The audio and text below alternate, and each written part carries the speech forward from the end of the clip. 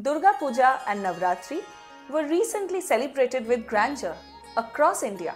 Have you ever witnessed Kumari Puja, which is performed during Durga Puja in West Bengal? The same ritual is observed as Kanya Puja in the states of Delhi, Punjab, Haryana, Uttar Pradesh, Uttarakhand, Madhya Pradesh and Bihar. What is Kumari Puja?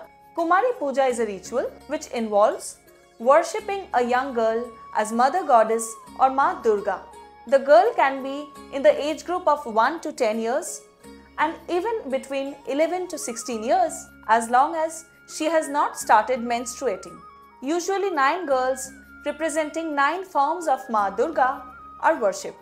As part of Kanya Puja, the girl being worshipped is treated as a living goddess. After bathing her with Ganga water, she is adorned in sari, jewellery, colourful floral ornaments and floral garlands, while vermilion and sandalwood tilak is applied on her forehead. She is then seated on a pedestal in front of the idol of the goddess, where her feet are washed and the priest performs aarti.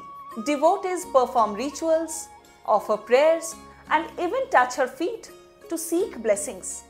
She is also offered bhog and presented with beautiful gifts. Do you know, this more than 100-year-old ritual was first started by Swami Vivekananda in the year 1899 at the Ramakrishna Mission and Mutt headquarters, Belur Mutt near Kolkata. This practice holds deep cultural and spiritual significance and sends a strong message to honor the girl child. For more updates on Indian culture and festivals, stay tuned to the CSR Journal.